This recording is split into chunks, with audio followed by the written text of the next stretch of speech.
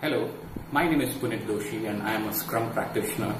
I wanted to take a few minutes to describe to you difference between two different software delivery models. One is plan-driven and the other one is value-driven. So what we traditionally know as waterfall model is a plan-driven model. So what do I mean by that? When it comes to plan-driven model, the business team will provide a whole bunch of requirements.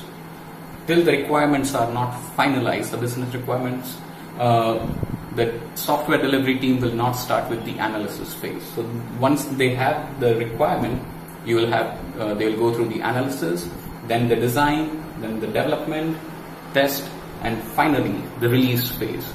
So this is the waterfall model where across the entire duration of the project, the customer will not be able to see anything about the product till in the end when it's released to the customers. That's the first time he or she will get to see what the product looks like.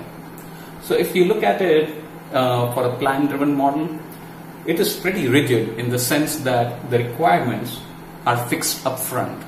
So any changes to this will have to go through a change management process.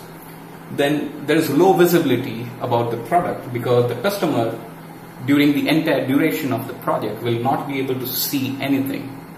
And also it is a plan centric, meaning you have a plan in place and based on that you will work on the product. Now let's switch over to value driven model. Value driven model, you have the requirements. You don't need to know all the requirements upfront though. What will happen is, say you know a bunch of requirements which are very valuable for the customer. So you order these based on values. The highest value items will be always on top and lower value at the bottom.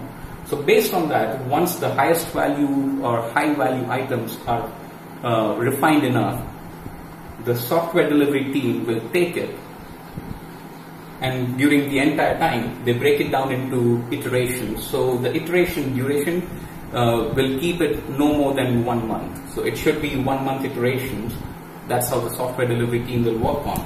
So during the first iteration, they will take the first set of requirements, do the entire analysis, design, develop, and build, and they release it by the end of the first sprint. You don't have to give it to the customer, but at least it should be releasable.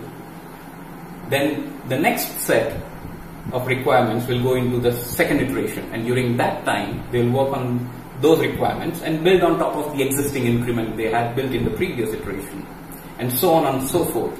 Now whenever the delivery team decide that, oh, you know what, the requirement that we have put together, this is of good value for the customer. So instead of waiting till the end of the release, say after the third iteration, they realize that, you know what, this is of business value.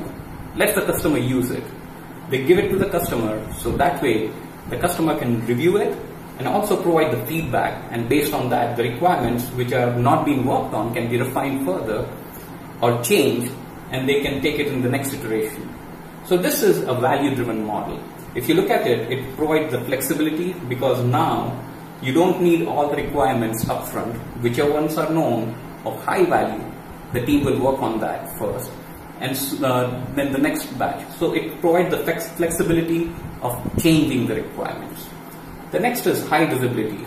Now, as I mentioned earlier that we can release to the customer will be happy now because they don't have to wait till the end of the entire project to see what the product looks like.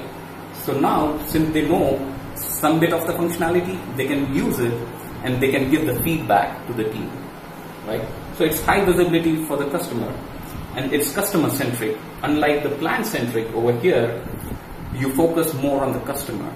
So these are some of the changes why you shift from the plan-driven model to a value-driven model, which is more agile, or Scrum is one of the implementations of agile. Thank you.